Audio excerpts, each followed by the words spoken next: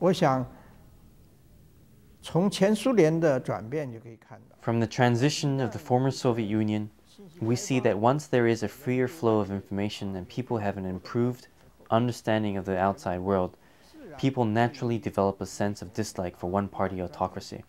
Hence, once the media is open and people better understand the truth, people will naturally reject the Communist Party's brainwashing and deceit. So whether information flows freely or is fully controlled by the party is crucial and even decisive in changing the way people think in China.